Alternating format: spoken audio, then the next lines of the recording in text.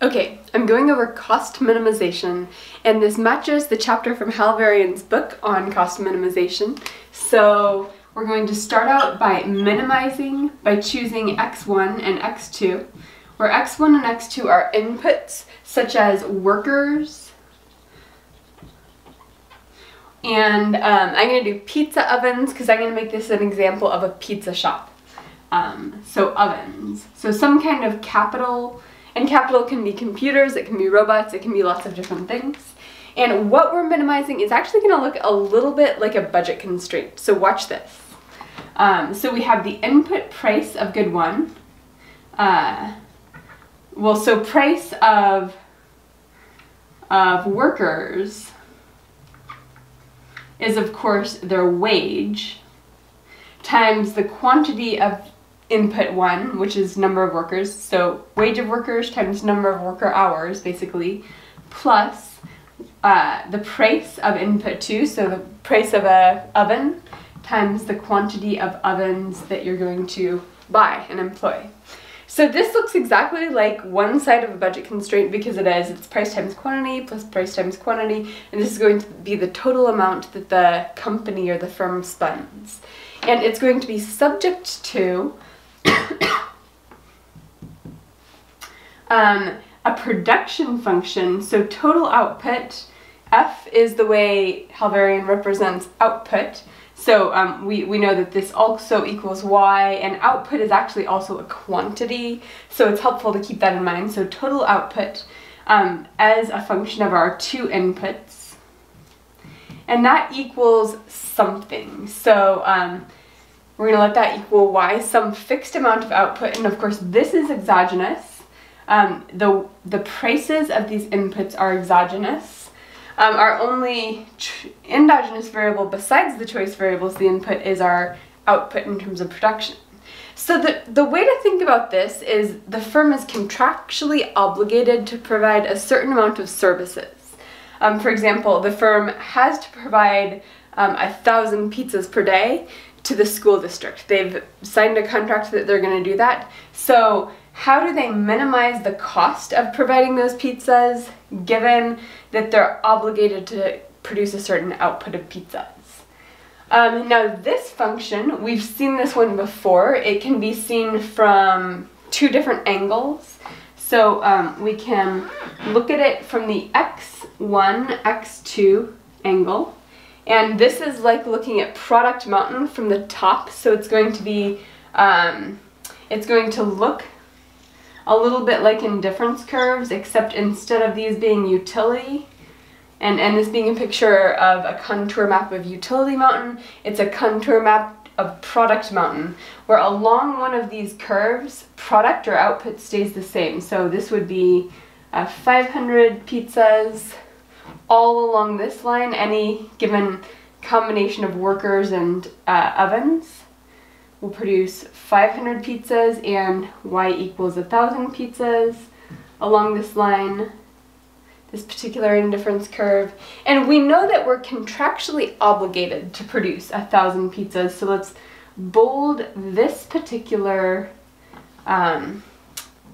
isoquant curve. That's what that's called. It's an isoquant curve because that's what we're obligated to do. Now, we could look at product mountain over here. Just from the side to remind ourselves, there's diminishing marginal product over good x1, and it would actually look the same over good x2. So we've seen this before. It's the same shape as the utility function, diminishing at the margin. Alright, so to minimize cost, we might want to think about placing this budget constraint-like thing, this thing we're trying to minimize, onto this map. And I'm going to erase what I've done to make it a little bit cleaner. Okay, so I've drawn a much cleaner, more beautiful isoquant curve, and I've only drawn the one isoquant curve that's relevant. So we know that we need to provide 1,000 pizzas. That's contractually obligated for our firm to do. So there's only one isoquant curve that we're going to end up on. But there's lots of different ways of combining workers and ovens to do this, as represented around this line. And we're imagining this is a three-dimensional object. If you were walking around product mountain, kind of like this, you would be staying flat along that mountain because it has the same number of pizzas when pizzas are the elevation of the mountain. It's Pizza Mountain. Okay. Now, we're imagining this line is going to be the loan that this company takes out from the bank. So, companies have to generally borrow money before they can pay their workers and make their pizzas, and then actually they get revenue down the road after they've already created that. So they're going to have to borrow money for all of their expenses. We're at least imagining this now to make thinking about this problem easier. So, how much do they borrow from the bank? And they have a number of different options to do this. They could borrow $10,000 from the bank. That would be one possibility. They could borrow $15,000 from the bank. $15,000 loan. That would be another possibility. Or they could borrow $20,000 from the bank. And actually, they can borrow any amount from the bank. They could borrow $18,000. They could borrow $15,043. They could borrow any amount they want from the bank. But we're just going to draw 3 of them because it would be really tedious to draw more of these. So let's start with the $1,000 loan scenario. They're going to think, okay, if we borrow $10,000 from the bank, what does that look like on this curve? Well, one option would be to pay the workers, to only hire workers, hire 0 ovens and only workers. In which case, with $10,000, they could hire $10,000 divided by the $10 per hour wage they pay their workers, and that gives, they could hire 1,000 workers for that $10,000 amount. So this is 1,000 workers and 0 ovens. That's what that point represents. Or they could not hire any workers and only buy ovens with the $10,000, and ovens cost $100, so in which case they could buy 100 ovens, 100 ovens. So that would be if they spent their entire $10,000 on the 100 ovens, or they can buy any combination in between those. And we know that the combinations in between those are going to give us a linear budget constraint-like thing. This is basically exactly a budget constraint if our budget was $10,000. So here are all of the possible combinations of workers and ovens on this budget constraint if they take out a $10,000 loan. Well, you can see the problem here. It'd be nice to take out a $10,000 loan, but if they do, they will in no way be able to make the 1,000 pizzas that they're obligated contractually to provide. In which case, they need to take out more money.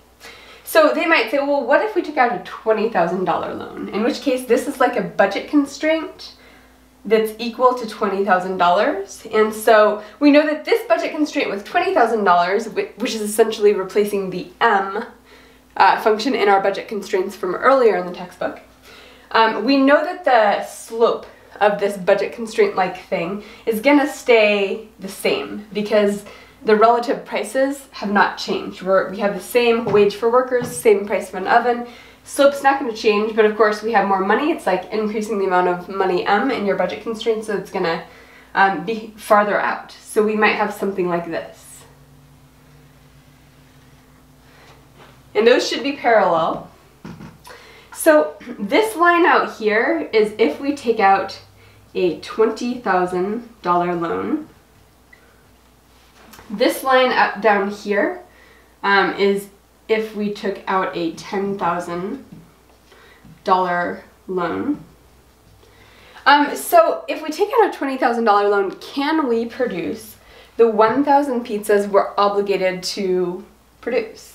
And the answer is yes. There's actually 2 places on this isoquant curve, and these are, by the way, isocost lines are the name of those.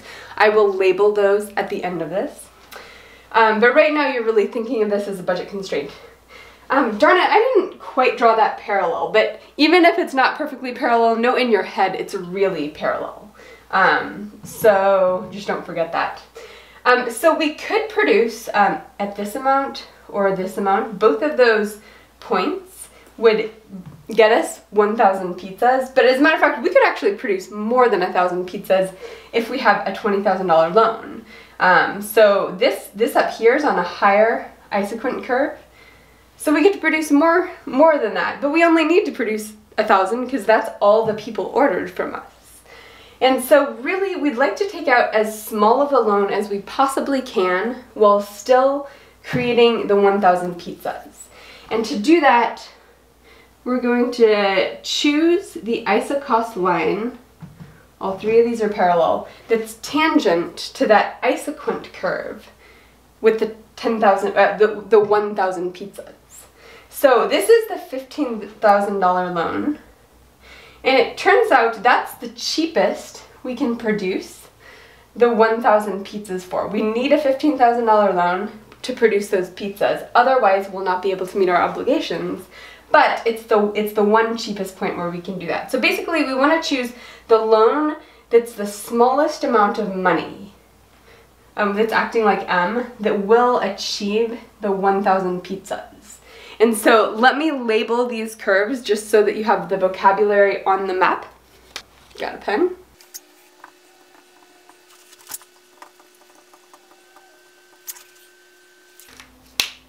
Okay, so we have our isocost lines, which are linear, they act like budget constraints, but there's an infinite number of them on this map because we could take out an infinite number of loans. And there's only one isoquant line on this map because we're contractually obligated to provide 1,000 pizzas. And the pizza example would be one example, but there's lots of companies that sign contracts to provide certain amounts of things. You might imagine a wedding caterer, like 3 months before the wedding, they sign a contract to provide 500 cupcakes for the wedding, and they're going to minimize their costs to achieve that contract that they've already signed. A building company signs a contract saying they'll build this building and it's going to be of a certain quality. And after they've signed that contract, they're going to do that for the cheapest price possible because they want to take out the smallest loan from the bank that they possibly can without violating their contract. So that's cost minimization, that's how it's used, and that's how it relates to other things that this textbook has covered. And just quickly to go over this equation, we've got inputs, workers, and capital. We've got the prices of those, where this thing acts like a budget constraint. The budget constraint can have different values for M, which are our loan amounts, and we can play with that on the map. And then subject to our obligation through our contract, we're obligated to provide, and this is a production function, a fixed amount of a particular output. That's cost minimization.